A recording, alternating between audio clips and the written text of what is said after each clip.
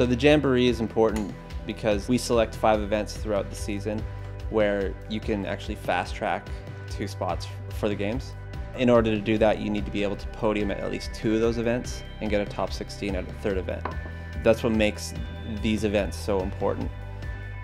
So if Max wins the Big Air, he will lock up the spot through the Big Air selection because he already has 2 firsts.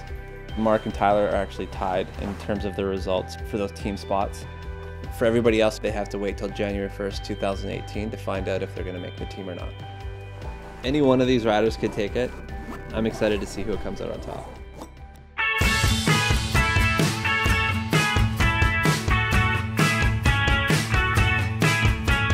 Mark McMorris here. We're here at the Snowboard Jamboree here in Quebec City. Out of the Canadian team here, we have Maxence Parrot, Seb Toutant, Mikey Cicerelli, Tyler Nicholson, and myself, all battling it out.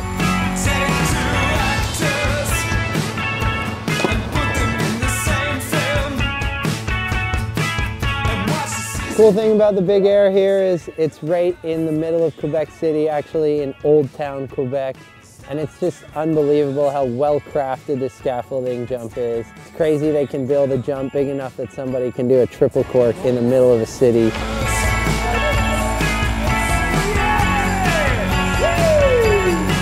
We actually changed all the design of the Big Air. It used to be really small in the past, but now since last year, we actually built an run which is larger. And the jump is bigger also, so we got the biggest jump possible in Quebec City now.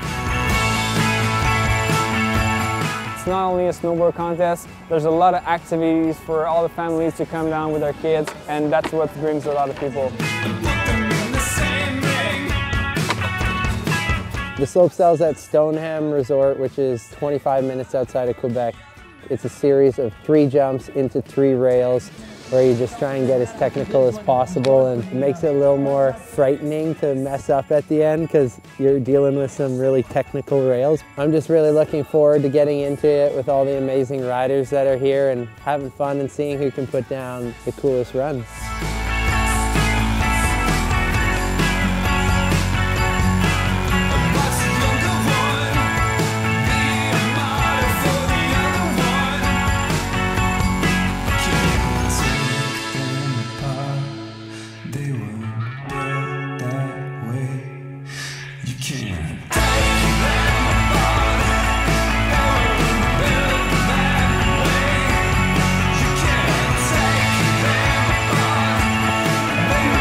Last run, I wasn't really thinking about the podium, but I knew what people landed, so I knew like my run was gonna score pretty well if I put it down clean.